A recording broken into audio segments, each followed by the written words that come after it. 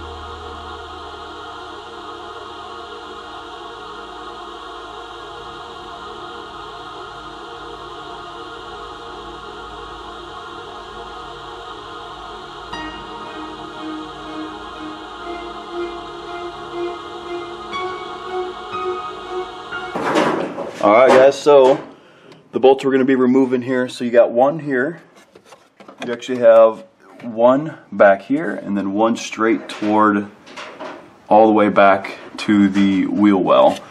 There's two plastic clips that go right here and right here. Those pop out. You come around, you have a plastic clip right here. There are two here and here, metal screws that you take off, and then you remove, as you can see, I've removed the rear parking light here, or the rear backup. So you have, let's see if I can get my hand up here, we have, boom, there's 1, 2, 3, and 4. To remove that, and that comes right out. Just pull it down here. And then the same thing on the other side. So I'm going to finish removing all the rest of this, and then we'll start removing the diffuser on this side here. Alright, now once you have those 3 bolts removed here, here, and here, this part comes out, and then you just pull straight back, and then these little clips here will start popping out. Here you have this one. And then to get the top, you twist down, and then to get the bottom ones in here, you're going to twist kind of up, and it'll be easier to do once you have all of this removed here. So let's see if I can get a couple popping out. So you can see this clip here. There's another clip right there, and then the rest of this will just pop off.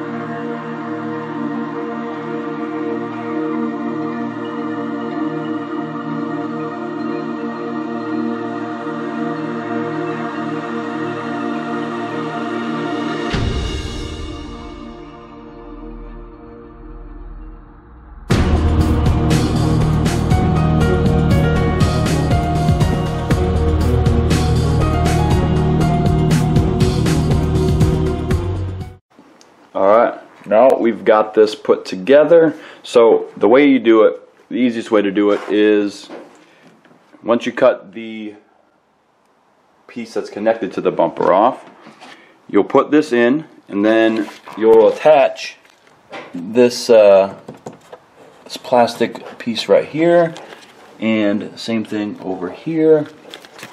That's the one that just pops straight up into it. That helps hold it into place. And then grab the stock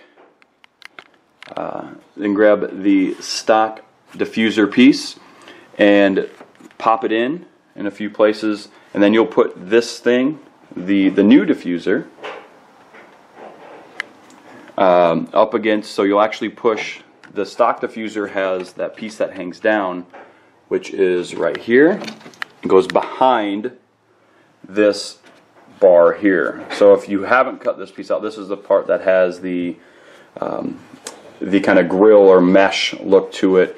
Obviously I've cut it out on mine, and then the piece goes behind that, and then each of those pieces, as you can see there, they just snap right into place. Same thing with the aftermarket piece. The aftermarket piece just has those holes in it, same as that piece does. That just pops right into the clips on the stock here. So now we're going to go ahead, put everything back together. We'll get this set. I'll show you the end result.